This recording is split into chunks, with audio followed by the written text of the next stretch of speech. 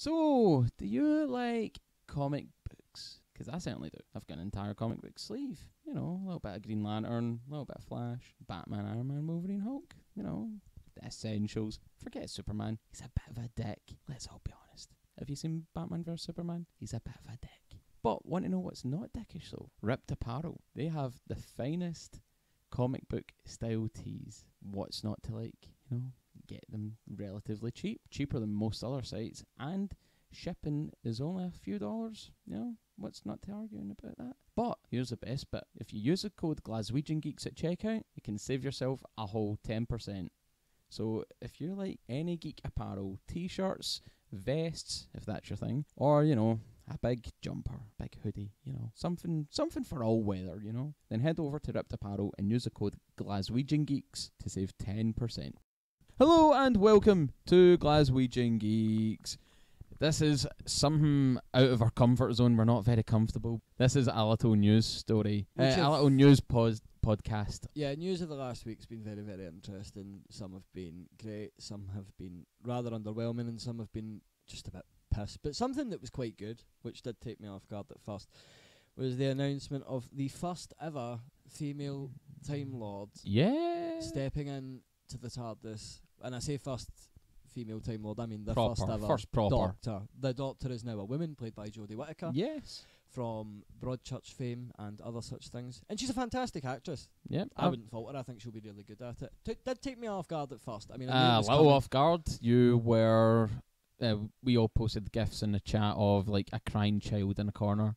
I wasn't. That's what we imagined. I was just shocked. You were essentially Stewie Griffin, let's be honest, after...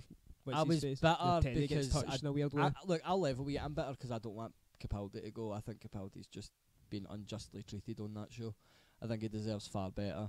So of course, when I knew he was leaving, I was just kind of hoping that was just a wee lie, so we could see him for one more season. But apparently not. So now we've got Jodie Whittaker. Yeah, it's something that fans have been wanting for a while. Something that you were at the time a little bit upset about because fans were basically saying that they were going to stop watching. Yeah, because if it didn't happen, which I kind of feel does maybe need to happen a little bit more. Fans, if they don't like something, voice their concerns. You know, maybe stop watching, full stop.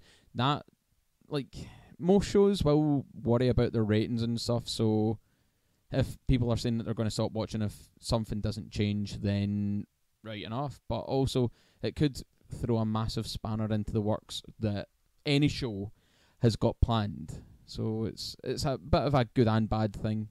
Majorly good, because change is always good.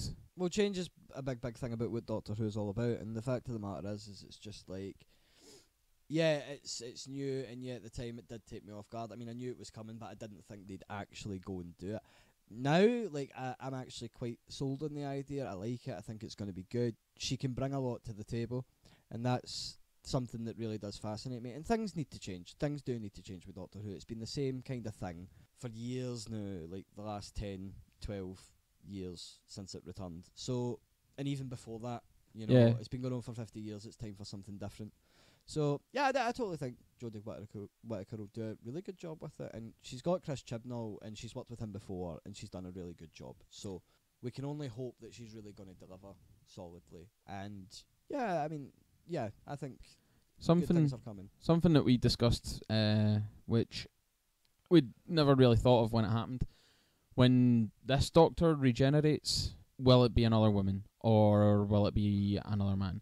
Because this is something that might actually cause a whole lot of concern if they go from a female Doctor to a male Doctor. That they're, I think it could be a present woman, which is a major thing. Even in this day and age, I will never understand how it still happens.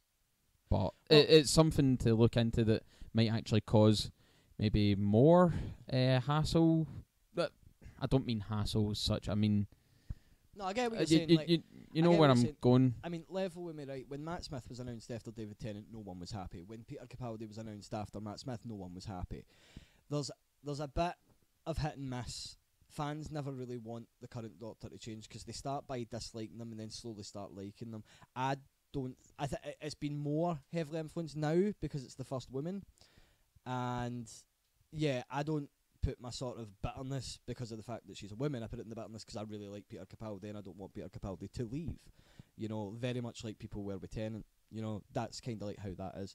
She will bring a lot of good, but if they're ever going to change it back to a man, is this going to be a woman for the next 12 cycles? Is it going to be mixed? We don't know. The only thing we do know is that whenever this Doctor changes and whoever she changes into, people are going to be unhappy about it. That's just a general theme with Doctor Who, in my opinion. So It's risky. It's a risky. Well, I'm not saying it's a risky move turning it like a woman. What I'm saying is a risky move from here on out. yeah, what they because do. if they want to change him back to Aye. a man, people might be like, well, why are you not sticking Make with him a women? dog. I'd watch that. Make him an alien. He's an alien. Aye. Like, make him another alien. I mean, the reason why he changes into humans is because there is this connection that he has with humans. So he'll always be a human, in my opinion. Does this mean the companion stories are going to change? Are we going to have male companions, etc.? That kind of thing. There might be. How Well, how Chris how, how Marshall- many companions have been through with Chris Eccleston, Tennant, everyone else? How many different? There has been a Companions. couple of male companions, like quite a few male companions, but they're primarily women. Purely because they like to play this little love story and it just doesn't really always work out, in my opinion. I mean, Chris Marshall apparently has been said in an article that he was actually the favourite to play the Doctor, and when it came out that it was Jodie Whittaker, apparently he's now being looked at as the companion. So there's something about Chris Marshall, which I think will be quite interesting regardless. I think as long as they just stick to what the concept of the show is. I mean, Doctor Who's always been about kindness. It's always been about doing the right thing. And I don't think they'll go away from that. So, overall, it can only be a good thing. Step in the right direction. Yeah, well, I Hopefully. mean, second on our lovely list is the glorious announcement from 20th Century Fox, who you may know from Fantastic Four flop fame, as the new Doctor Doom movie. Yes, there is a Doom movie in going to start production, which That just came out of nowhere. I don't know. I don't know where they can really go with the character. Still not seen the new Fantastic Four, but I'm totally game for a Doom movie if they do it right. But they can't. But you guys seem to be on the wrong end of this. Give it a chance. I know it's Fox, and it's probably not going to be brilliant, but it might, you never know. But like I say, I mean, it was the same with Deadpool. I used to always say, what is the Deadpool film going to be like? And they did surprise They me. actually came out on top with that. Of course, Deadpool was not without its problems. Minor ones, yeah. Well, no. We won't get into it, but like I say, course. there's no film is really without its problems. And I just don't see where a Doom film would fit. It's like the Gambit film. You know, I don't see why that's happening. Maybe just branching out, loved characters. Like that worked really successful with Wolverine, Deadpool, as you know. They're wanting to branch out and have some solo movies. Yeah. Because, obviously they're doing the New Mutants as well, aren't they now? They're doing The Gifted, but they're they doing, can't, loads of TV shows. Because if you think etc. about it, they do the New Mutants it looks a bit more promising than what the X-Men originally looked like. I'm not going to say it's going to be better than X-Men because X-Men's it's still pretty good for what it is. But at the same time, I wouldn't see Channing Tatum crossing over with the tiny X-Men. Well, see, here's the Because thing. he would look like the bloody Juggernaut next to them. There was another Let's be- announcement previously that the next Fantastic Four reboot was going to be more aimed at kids, Yeah. and now they want to do a Doctor Doom movie. I don't. That's the thing. Is They're it gonna going to be- be on Doom's life? Is it going to be Which two separate entities? Is it going to be what? This is the thing. They've got the rights to Doom, who we've elaborated many times before as one of the greatest villains to ever exist. yeah. And so I have a feeling these two films are going to be separate, but I just feel I just don't see where Doom is only as good as the people he's fighting. You know what I mean? Is there any word on if it's going to be the one from the new remake or if it's just going to be a standalone, some brand new, a third? Well, this is the Doctor thing. They've Doom only now? announced it. They've only said I know, that it's in the um, works, but I don't even think they know what they're doing plot-wise with it. Because I didn't see the the newest one because of all the bad reviews for it. I wouldn't even pay. I've seen it in the discount shops and all that, and I wouldn't pay the money for it by the looks of it. But at the same time, I'm a big Doctor Doom fan, and I kind of want it to be not bad. I mean, me and Mario did say that the way we watched it, and the best parts were the Doom when parts. Doom just looks at somebody and their heads explode. That's Spoilers. That's the power of Doom. You know, like power. That's the power of love. That's what Doom would do. I think. You know, I don't know. I think it's just another kind of wee cash grab that's going to backfire on them. I mean, they could surprise me. Unless it's going to end up like the whole Black Adam thing that was going on with Shazam, where they announced Black Adam before they announced who Shazam, and now The Rock isn't part of it. Now they've pulled it right out of it. Like, unless this is just to get people interested in it or something, you never know. It's Fox. Is this maybe to counter what Sony have been trying to plan for ages with a Sinister Six movie and a Venom movie, having a major villain take the lead instead of the heroes, which is maybe a fresh take. It's maybe a nice way to introduce characters and stuff. Have it from the villain side and have the hero as an antagonist from the villain's point of view. Yeah, probably. Yeah, that probably works. But I don't know. I just think that Fantastic didn't work. Let's level with it, you know. So wherever it goes from here is just going to be what it is. So I don't know. I'm not convinced about a Doctor Doom film. There's been no real basis on who he is, to be quite honest. But moving on from that, we have let's call them it, the Black Order. Mario's boys. Yes. We were greeted with some statues next to Thanos at D23 last week, which they look absolutely beautiful. In the Black Order, they've been christened the Children of Thanos in this, which, you know, I'm all for, because they are fairly new characters, and it also introduces them to new fans. And instead of going, oh, this is his generals that he's gathered from around the universe, killers and stuff, you know, tying it into Children of Thanos is a nice, simple, easy way for non-comic book fans to understand what's happening. So, yeah, all for it. There is one of them missing, I believe, Supergiant, but we've got the Ebony Maw, Corvus Glaive, Proxima Midnight, and Black Dwarf. Now, if you're not familiar with these characters, they're in Infinity, I believe the story arc. Infinity, yeah.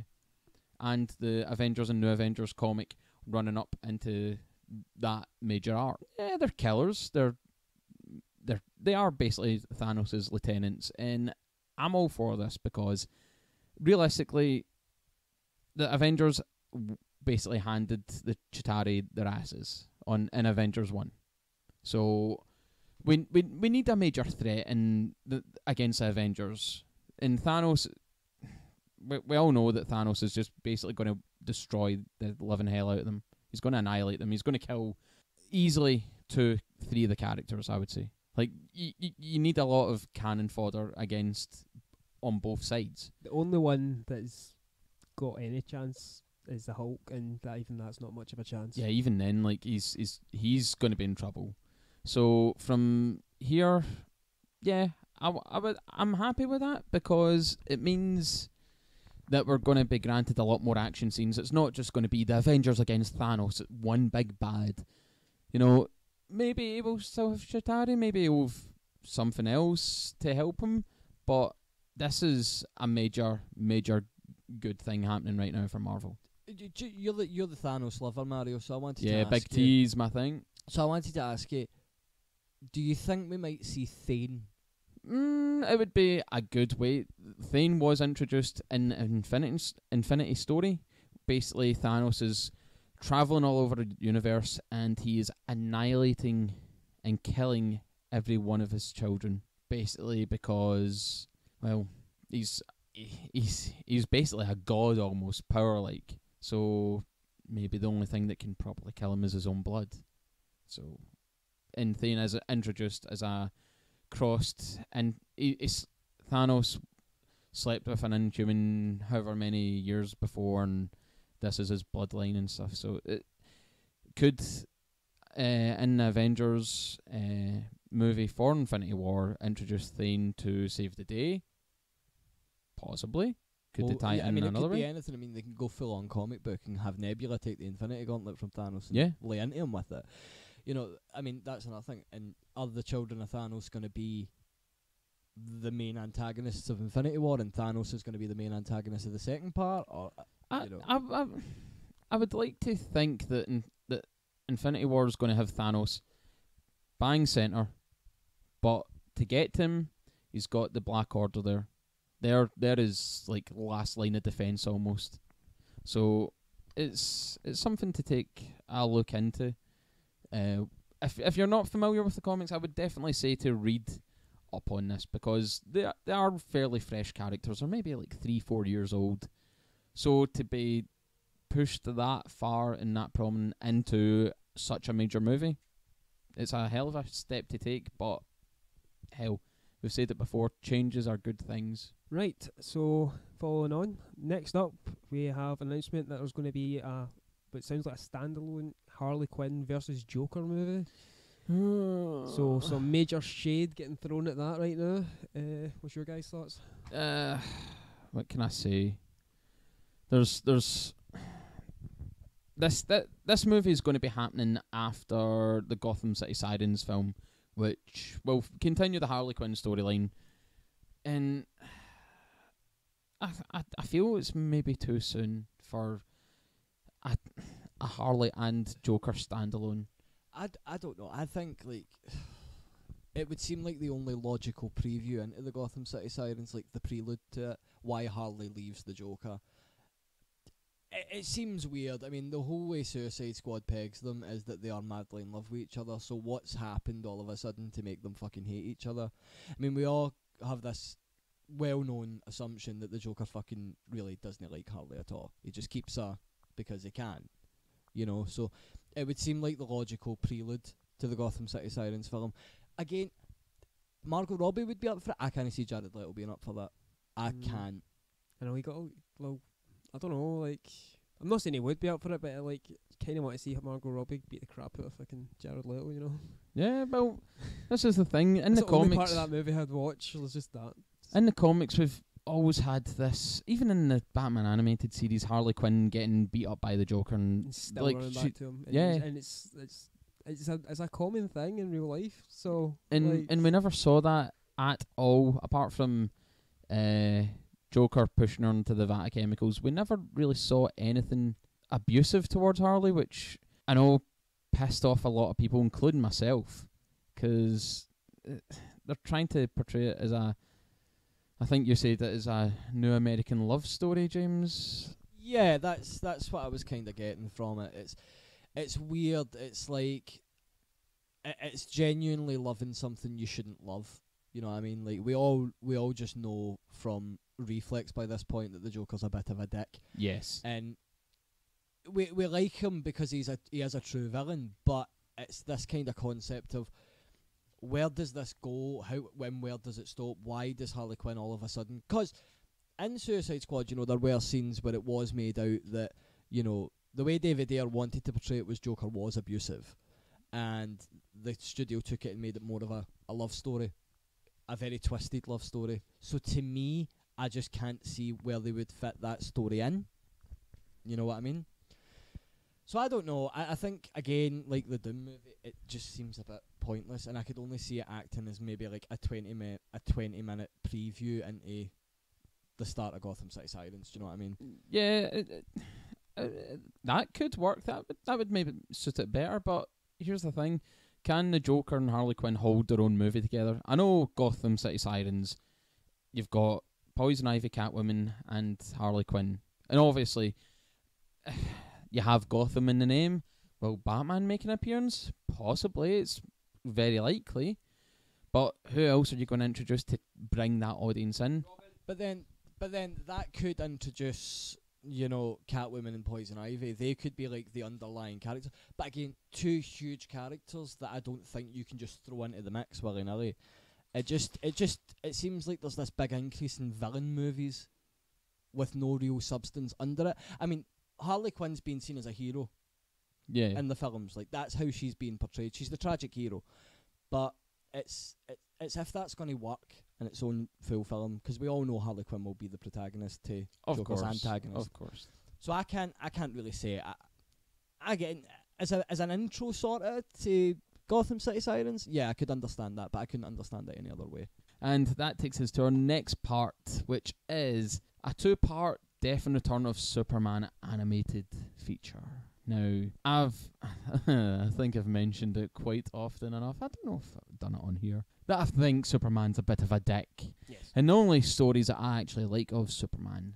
The ones where he dies. Yes! You know me so well, Matthew. You're like an open book. Oh, how do we feel? I'm very pleased with this because I get to see Superman die again. It's not just that.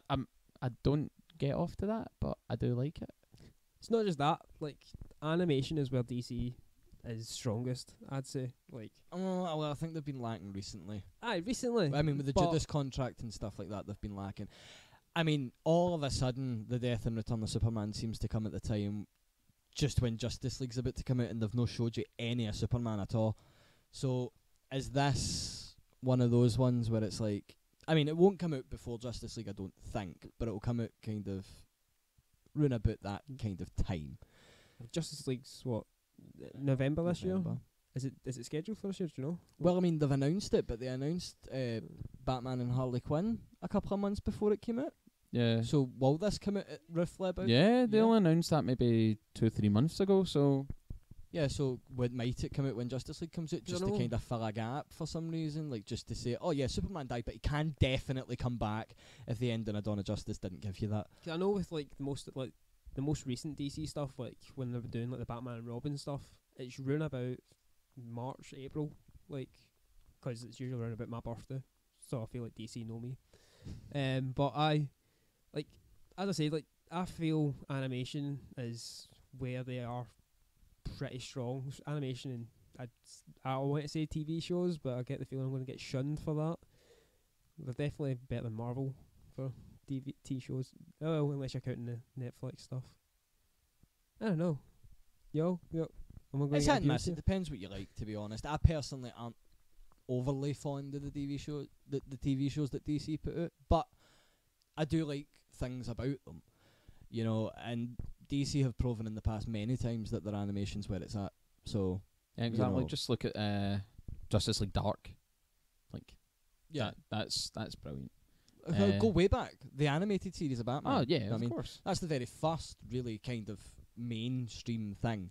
So, you know, DC know their strengths and they're trying to like branch out, but are they branching out too much? It's like Marvel, they branch out far too much.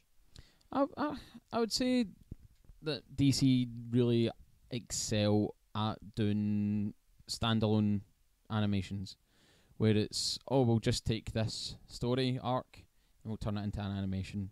They're really good at it. The Tower of Babel, which was Justice League Doom, I believe it was called. Mm. That brilliant, absolute near scene for scene, from page to animation of that. I'm all for it.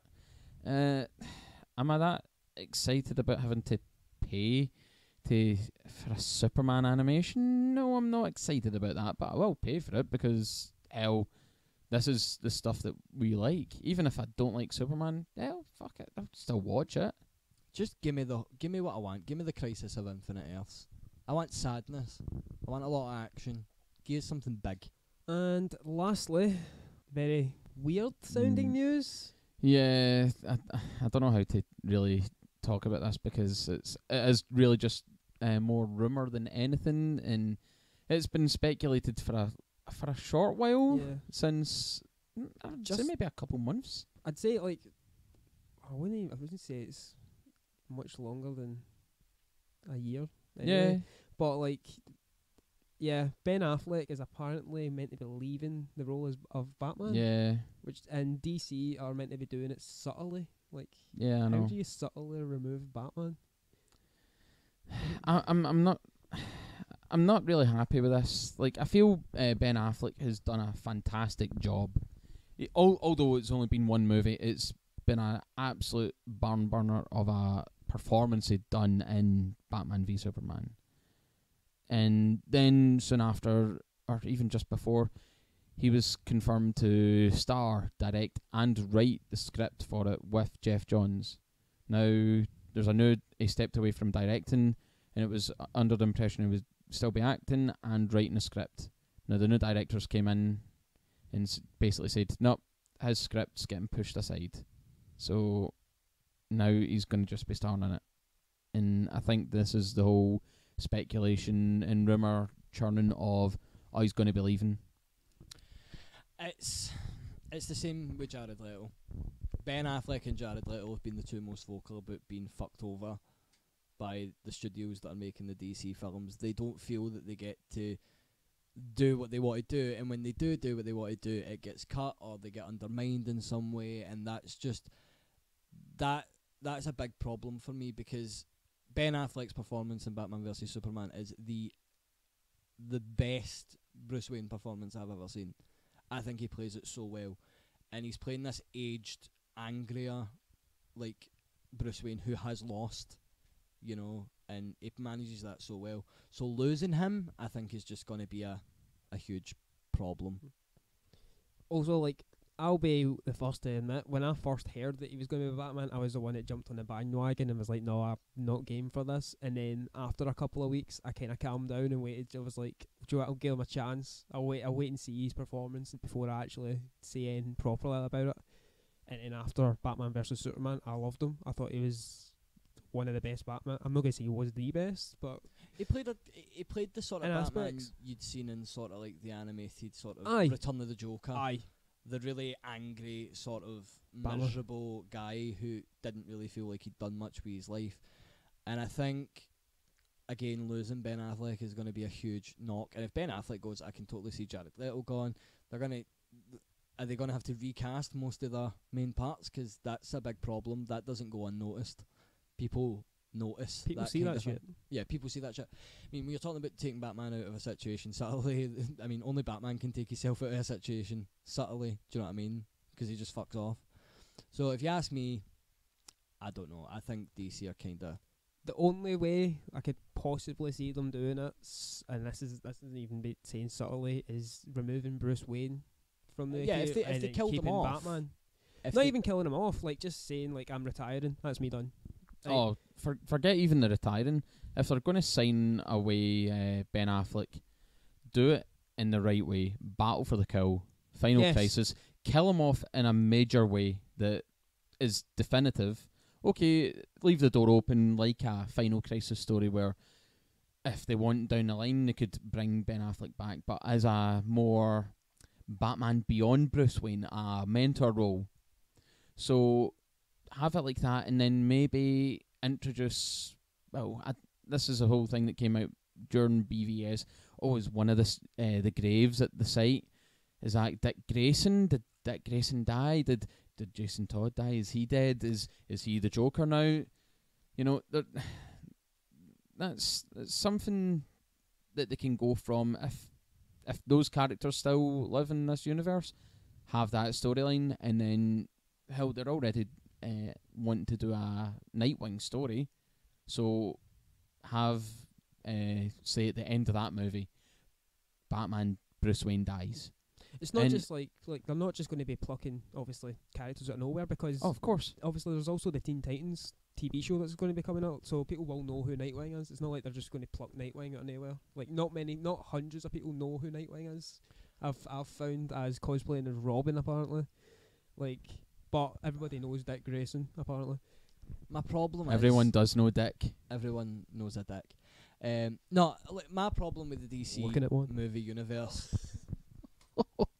My problem with the DC universe is it's constantly, this is what we want to do, this is what we want to do, this is what we're going to do. But there's no substance behind it. You know, it's like, we're going to make this big universe. Right, okay, make it. You know, just show us it. Don't tell us you're going to do it, because then you let people down. That's exactly what happened with Suicide Squad. They can't afford it. They've kind of run it back a bit with Wonder Woman. They really have done something incredible with Wonder Woman, and But it doesn't I've yet to see any proper dissing of the movie, and anything that comes for that is probably just misogynists. Oh, that bad word. I just don't... I just think if they've won it back a bit with Wonder Woman, but it doesn't justify the 2 bad-ish movies that came before. So they need to consistently be good. Justice League has to be good. If Justice League isn't good, they've only got one good film to their name, which isn't good. So losing your main cast, who were the better parts about it, that's a bad thing to me. So that's another wrap for today. I hope you liked our little news info drop. You know, we're always trying to think up of different podcasts so that we can meet up and chat, because you know we're all good friends and we like to rip the piss out of each other whenever we see each other. James, I'm looking at you, fucker. And on that note, This is Matt signing off for the Glaswegian Geeks. where Geek can you out. find Oh, aye, we're doing the Oh, things wait, first. wait, We wait, gotta do the wait, links. So Matt, where can you find our stuff? In a box hidden underneath my bed. No, wait. No, that that's stuff. the kinky stuff, mate. Shit. Aye, on the interwebs. No. We're on SoundCloud. Yes. We're on iTunes yet. Yeah. Oh. Yeah. Want me to take the reins? You Oh, do it. okay, You do okay, it. okay. So you can find our work on SoundCloud at Glaswegian Geeks. We are on iTunes, Matt, at Glaswegian Geeks, and we also have a little YouTube channel with Matt uploading Doing stuff. some of his dirty, dirty deeds, creating cosplay, Damn dirty deeds. which will be hitting there very, very shortly. And you can find us on Facebook and Twitter at Glaswegian Geeks. Just have a look for us. You know, buy a t-shirt from Ripped as well. You'll find our links and our codes pinned at the top of both pages, which is what is that code again, Matt? I can't seem to remember what it is. Glaswegian Geeks. Oh, do you know something then? And there's no space in between it. There is no space. It's no all capital letters caps. either. Cool. Yes. So on that note, Matthew. This is James, Mario, and Matt signing off for Glaswegian Geeks. Everybody, geek out.